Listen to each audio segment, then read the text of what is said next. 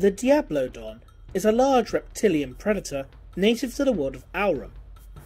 Standing in at around 4.5 meters tall, these dinosaurs make their dens within caves, preferring those close to volcanic vents and fissures. Because of this preference for making dens within areas of extreme heat, it's speculated that the crimson scales of the Diablodon can withstand temperatures of up to 464 degrees Celsius or 867 degrees Fahrenheit. The female of the species is also known to lay her eggs around these volcanic vents, which not only aid in incubating the gestating embryo inside, but also provide protection from other predators that will be unable to bear the intense heat of the nest.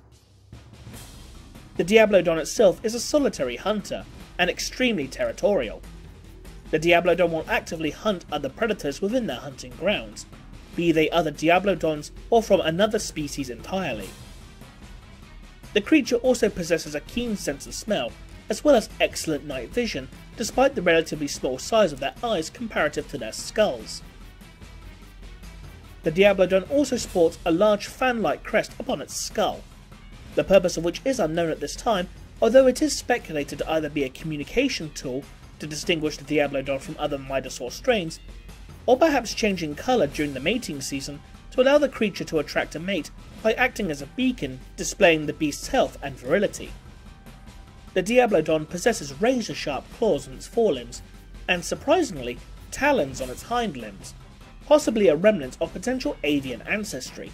The claws on its forelimbs are as long as the blade of a power sword utilised by Imperial Guard officers, and are covered in serrations to allow the beast to easily rip through its prey.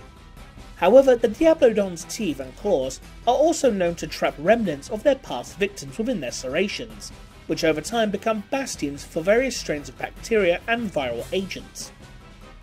This in turn provides the creature with a hidden weapon, as any bite or scratch from a Diablodon that isn't properly treated will quickly turn septic, leading to a drop in the victim's blood pressure and weakening of the heart before the victim eventually succumbs to total organ failure. Due to its sheer size and power, the Diablodon has become a figure of respect and awe within the native population of Aurum. Many go on quests to track and slay such beasts to prove themselves as great warriors. As a result of this practice of venerating the creature, many soldiers of the Imperial Guard from the region will have an image of the Diablodon tattooed upon their body.